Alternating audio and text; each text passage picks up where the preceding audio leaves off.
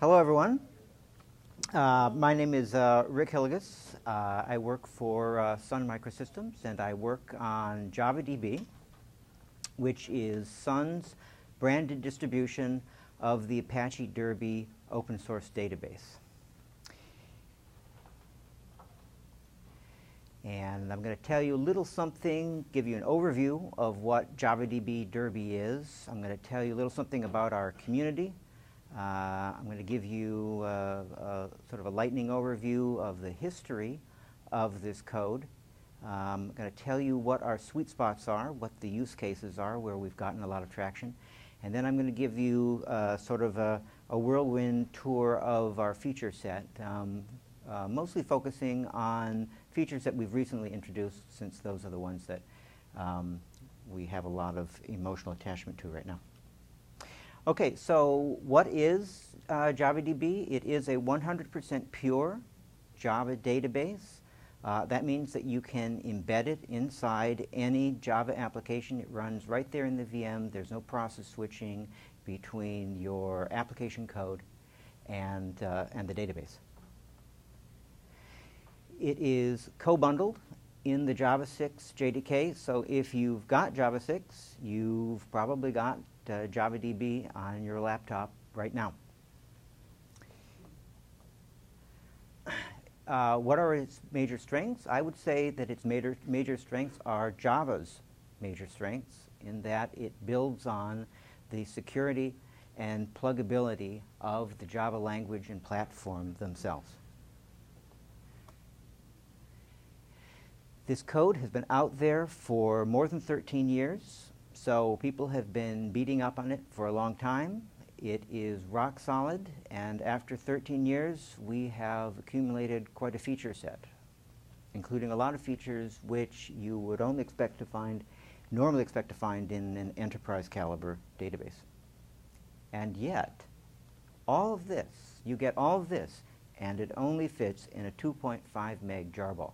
The code fits in 2.5 meg, and from day one, we designed this to be a zero-admin database. That is, a database that you could embed in a shrink-wrapped Java application and give to your end user, who wouldn't have to have a DBA, who wouldn't have to know, wouldn't care that there's a database bundled inside your application. Finally, JavaDB is a rebranding of Apache Derby, and that means it comes with the Apache open source license. The Apache license, as you're probably aware, is in that family of permissive open source licenses like BSD and some of the Creative Commons licenses. And this means that other than putting a little attribution, a little thank you to Apache in your notice file, you own this code. You can take this code and do anything you want with it. You can change this code. You can take it private. You can bundle it with your own application, and you can license it and sell it under terms that you want, and you don't owe anyone 1 cent. You don't owe Apache 1 cent. You don't owe Sun Microsystems any money. You don't owe IBM any money. It's yours. Okay, so let me tell you a little something about the community. There are 5 of us from Sun who are active committers working on the project right now. There are 4 committers from IBM. There are 2 wildcats out there in the community. And we have a very active user list. The user list is what really drives our feature set from release to release. This is very much a community-driven feature set. So the cadence we're on these days is we solicit input from our user community. There's a whole mechanism under Apache by which the users can vote for the features that they want to see in the release, and that's what we tuck into. We turn out feature releases about once every 9 months, 9 months to a year, and then in between the feature releases we come out with a solid maintenance release which bundles up bug fixes and message localizations.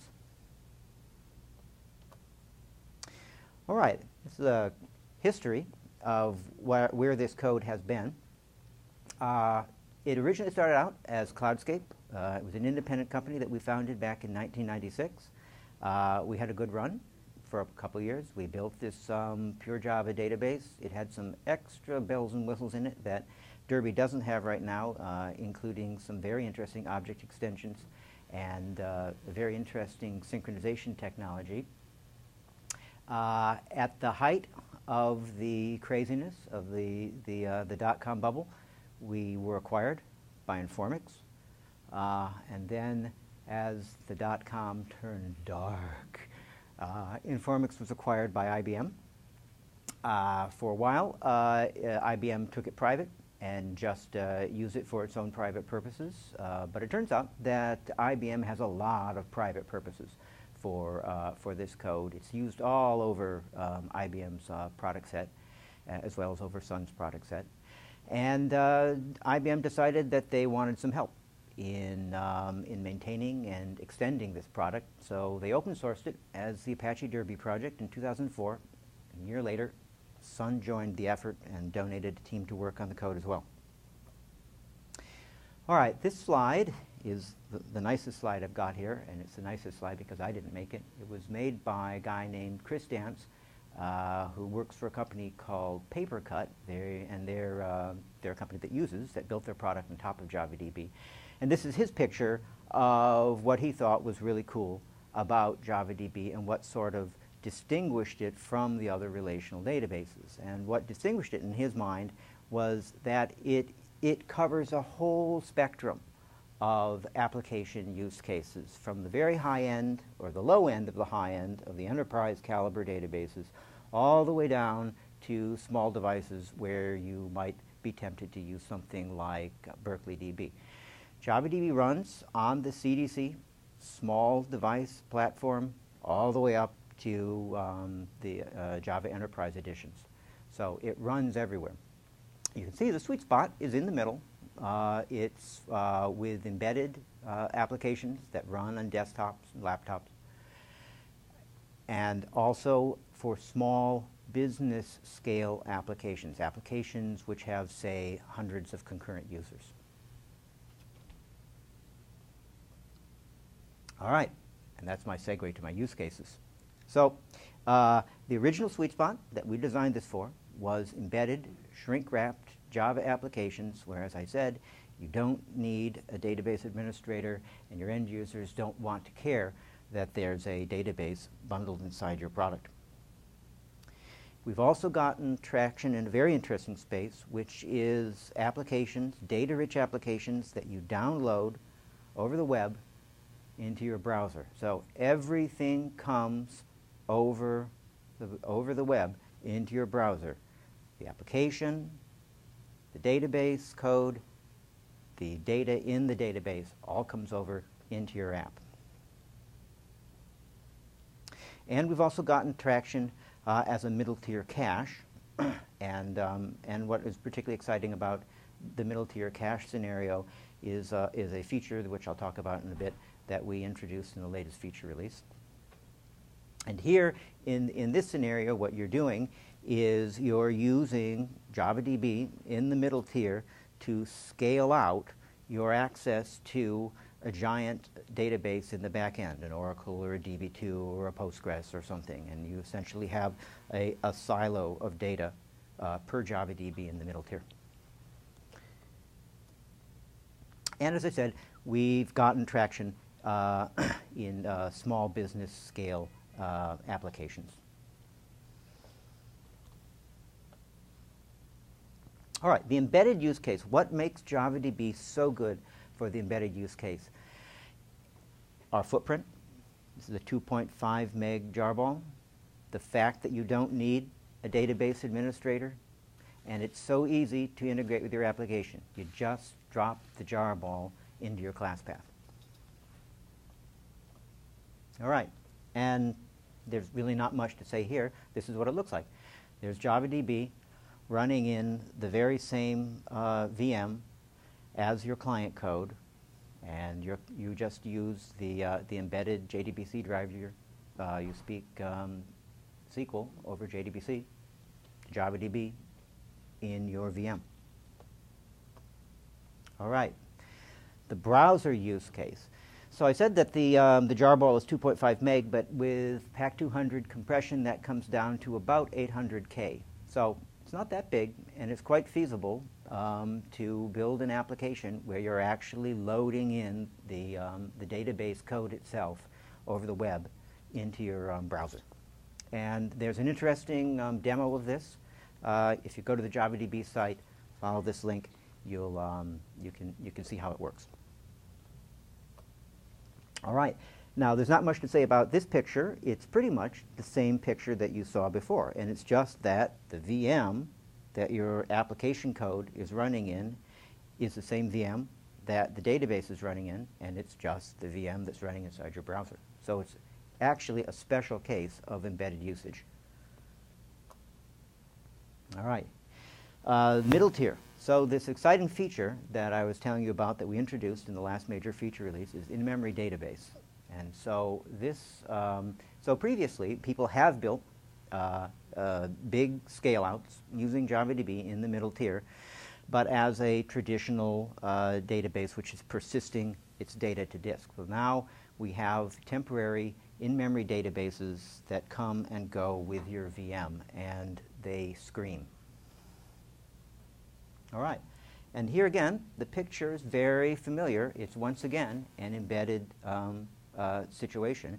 You've got JavaDB running inside the same VM as your app server, and then you just scale out your app servers one silo of data per app server, caching data which is stored ultimately in an enterprise caliber database in the back end.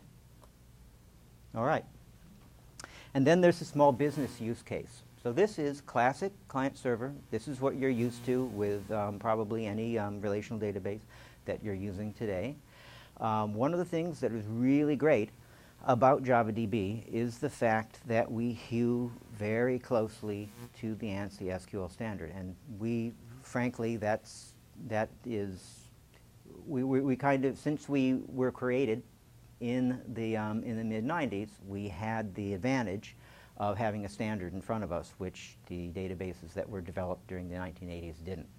So this is the real deal. The good thing about implementing the standard SQL is that it makes portability to other databases very easy. And in fact, this paper cut example I was showing you, in certain installations, certain customers that they've sold their product to, they've reached the point where JavaDB just is not big enough for their data set. So JavaDB, we've tested it on data sets of like half a terabyte to a terabyte. But if you've got like 5 terabytes of data, then you're going to want an enterprise caliber database. But the nice thing about JavaDB is, since the SQL is so standard, it's pretty easy to swap out JavaDB and swap in an enterprise caliber database if your business gets to that point.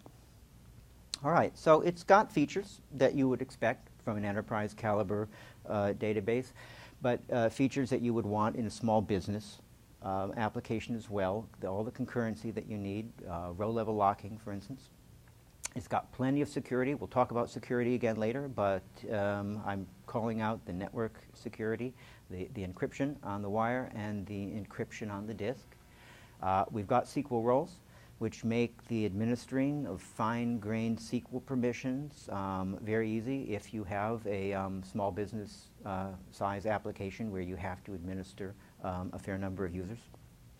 And it has single-node asynchronous replication for failover.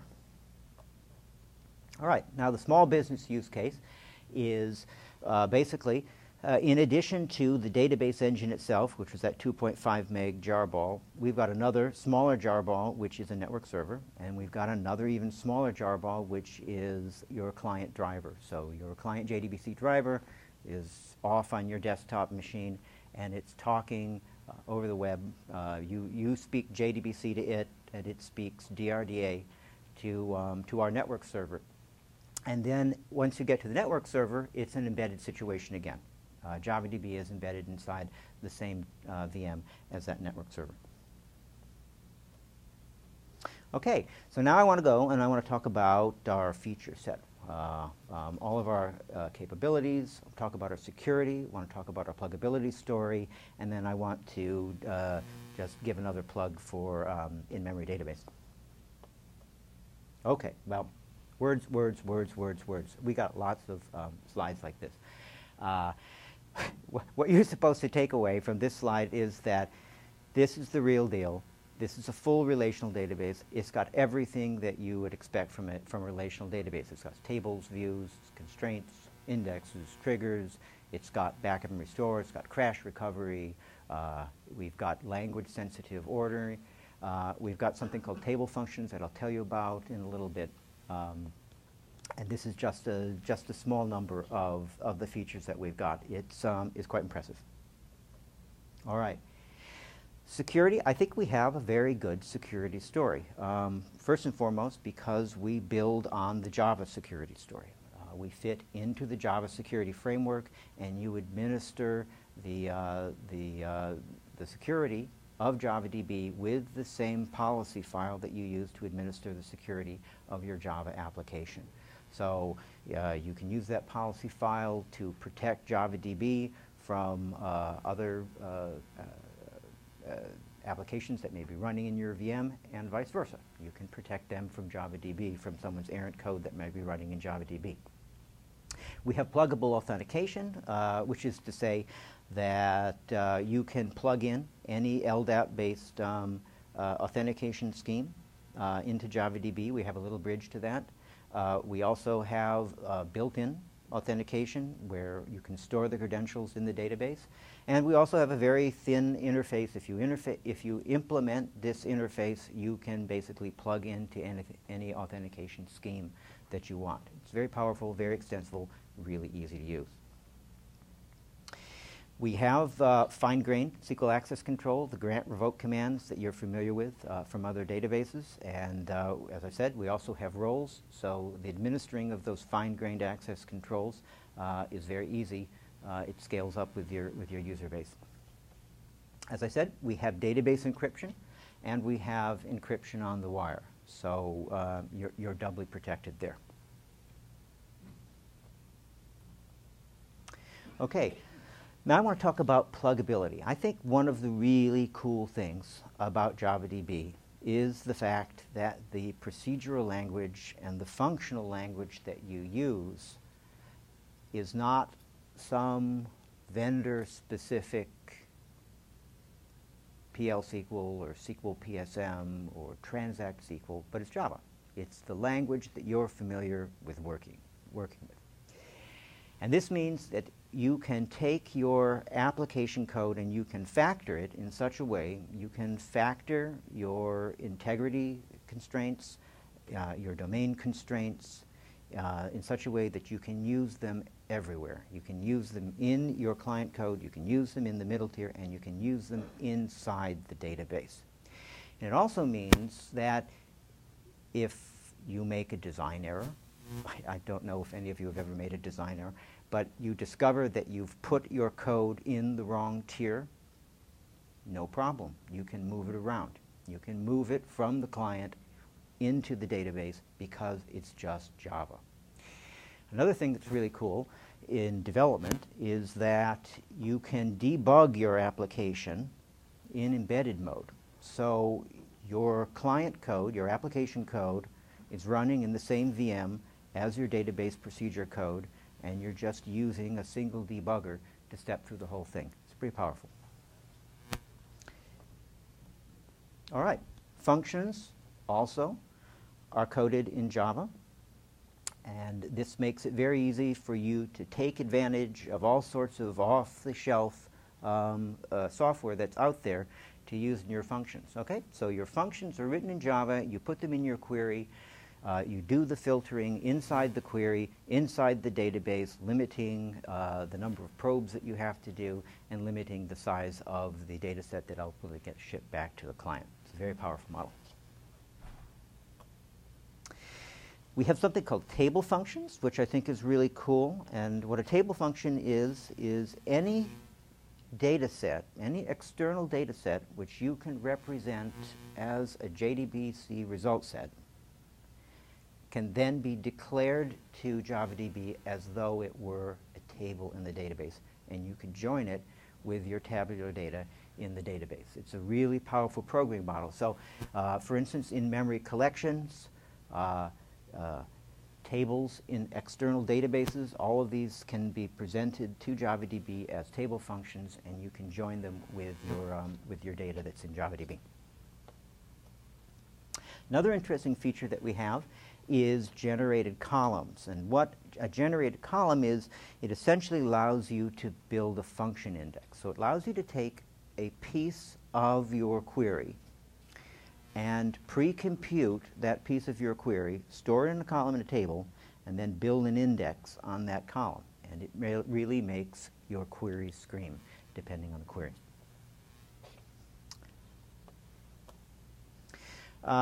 Finally, user-defined sort order. If you're interested in defining your own sort order for text data, it's pretty easy to do.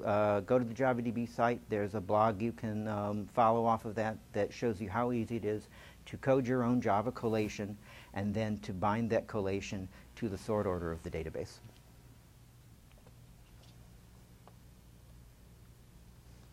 All right, and now a last plug for in-memory database. This is something that we introduced around the time of Java 1 with our latest feature release. We're going to put some more effort into this in the next release to make it even more capable. But it's a really useful feature. So as I said, it allows you to really scream in the middle tier if you're building a caching layer there. It allows you to build applications where you're just, for instance, monitoring applications where you just have transient streams of information that you're interested in slicing and dicing them while your application is up, but when your application goes away, you really don't care about keeping them. And it also makes it really easy to write test rigs. And this includes test rigs for applications which are destined to be deployed in production against someone else's enterprise caliber database. So Oracle or DB2. Well, you don't need the Oracle or the DB2 on your laptop. All you need is JavaDB. Because the SQL is portable, you can write your tests so that they run against JavaDB on your laptop and they test the functions that you're going to be deploying in production. And the whole thing just cleans itself up because it's an in-memory database. So really, people are really getting traction with that. All right. And if you want to learn more, just Google up JavaDB or Google up Apache Derby. These two websites will take you to a wealth of information. It's a friendly community. Come and pepper us with questions. Come and lobby for the features that you want to see in the next release. All right, thanks.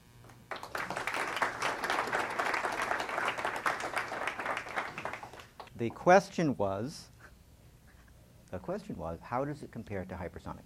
Now, I am not going to get into the mud wrestling pit and mud wrestle with any other databases, but hypersonic has gotten a lot of traction, particularly because they had in-memory database before we did. But people don't tend to deploy in production on hypersonic because it has recoverability problems.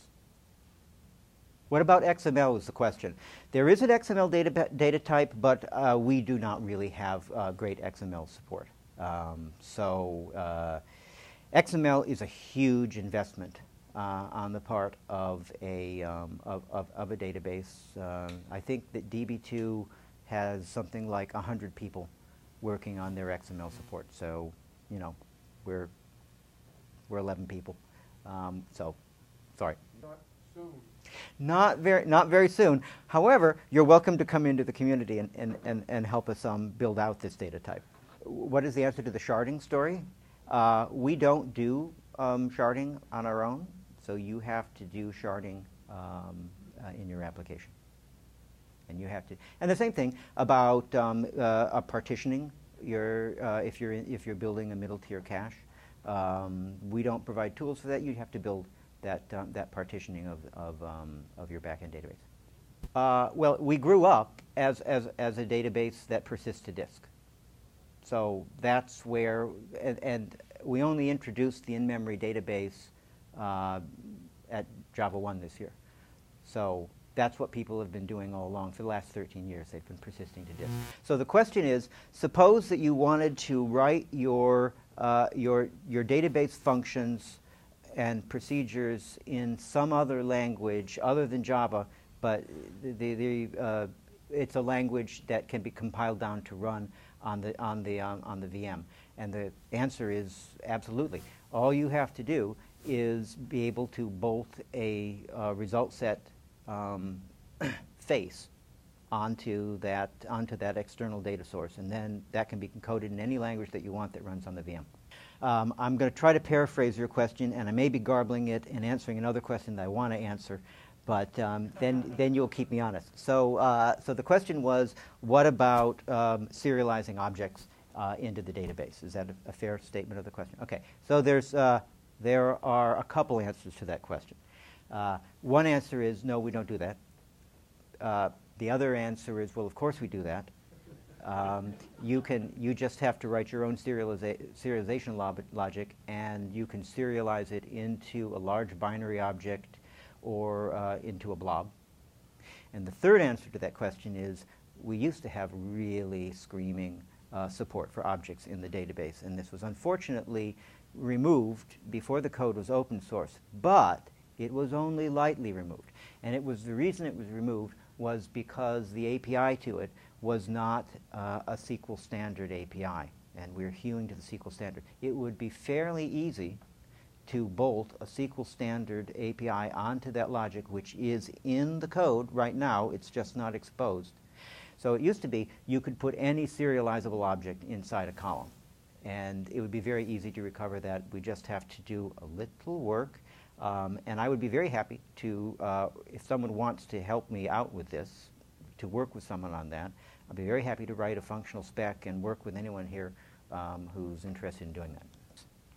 All of our features, including table functions, are part of the SQL standard, although we have a slightly different, because we're exploiting the result set, we have an extension of the standard there. But that's all. Table functions are part of the SQL feature set. Generated columns are part of the SQL feature set. Everything I've talked about is compatible with the standard or in the standard. Absolutely. All right, so I'm going to try to paraphrase what you said, because there's a bunch of questions in there. Exactly. So one of the questions in there was, could you write a blogging application with this? Yes? Support a blogging application with JavaDB? Small-scale e-commerce? Sure, a small scale e-commerce. Okay, let's say that. Another question was, how do you compare JavaDB to the performance of, say, MySQL or Postgres? Or okay. So absolutely, you could write an e-commerce application on top of JavaDB, and people do, and people have. Blogging applications, if what you're doing is just serving up web pages, you could definitely use JavaDB the same way that you could use MySQL. But I think you're up against a question about whether relational databases are the right tool to solve that kind of problem, which is essentially a key value lookup. And there's other databases that you could use to solve that problem, that people do use to solve that problem, that if you have to scale up to a gigantic scale, might be better than using a relational database. So, okay. Now, the next question was, how do we compare to MySQL and Postgres? We ran some benchmarks a couple years ago, but we did not publish the results. We're a small team. Getting into the actual business of benchmarking is a lot of money. But the experiments we ran showed that all of the open source databases And by all of the open source databases, I mean MySQL, Postgres, and JavaDB. Those are the ones we compared. Came in at about the same same performance. So, and different, and depends what the particular query was that you were running. Sometimes one was better than the other, a little better. Sometimes one was a little worse. But in general, that's where our benchmarking, what our benchmarking results were. If you're interested in the results, you can go and look them up. It's a paper by Dr. Olaf Sandstå, and it's available from the Apache Derby website. It's also available from the Sun site. Okay, and another one, I forgot this question. The question, what about your tooling? Okay, so we don't have a lot of tools. Basically, you use someone else's tools that are generic and that work with any database. So in terms of things like tools like Squirrel or something, they work with JavaDB. All of the IDEs, Eclipse, NetBeans, they work with JavaDB in terms of writing a data-rich application. We have command line tools, and we have plenty of diagnostic hooks so that you can, get under the hood and see what's going on inside the database. But fancy tools, that's not our long suit. It's easy to write a migration script. Yep. And there's another Apache project called DDL-Utils, which is all about doing that. So you want to truncate your data. Would you do me a favor? And would you come into the community and raise that issue? Because right now we are defining our requirements for the next release, and we're looking for that kind of feedback to tell us what to build for the next release, which will come out in the spring. We'd love that feedback. Thanks. And we're not asking you to do the work. Okay. It's not like me with a question about storing objects in the database. We'll do the work. Just tell us what you want. Thanks. Am I aware of any uses of JavaDB which are not embedded and which are big? Big, is that Sure, the question? Big, yeah. Big, persistent? Yes. Something that touches the enterprise side. Yeah. Somebody came to us at Java 1 this year and said that they had built this application which has tens of thousands of users built on top of JavaDB, and it's a telecom application. So the question is, first of all, there was a shameless plug for Derby over here. There's someone who loves Derby, and second, there was the question was what's the difference between Derby and JavaDB? So they are bit for bit the same. It's the same documentation. The only difference between JavaDB and Derby is that Sun sells support under the JavaDB brand. So that means that if your application was a runaway success and you needed 24/7 support, you could buy that from Sun. But bit for bit, they're the same. Both IBM and Sun are very scrupulous about not forking this code line. Everything that we do, that both IBM and Sun does, is poured back into the community. All right. Thank you very much.